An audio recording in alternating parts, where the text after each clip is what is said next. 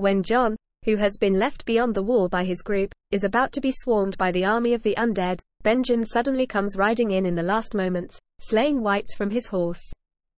When he stops in front of John, he jumps off his horse and removes the scarf from his head, revealing his survival to the stunned John. To save John, Benjen heaves him onto his horse and orders him to ride back to the wall. John asks Benjen to come with him, but Benjen refuses, instead sending off the horse and drawing his flaming morning star to make his final stand. As the Whites swarm him, Benjen fights back but is eventually overwhelmed and killed by the army of the dead.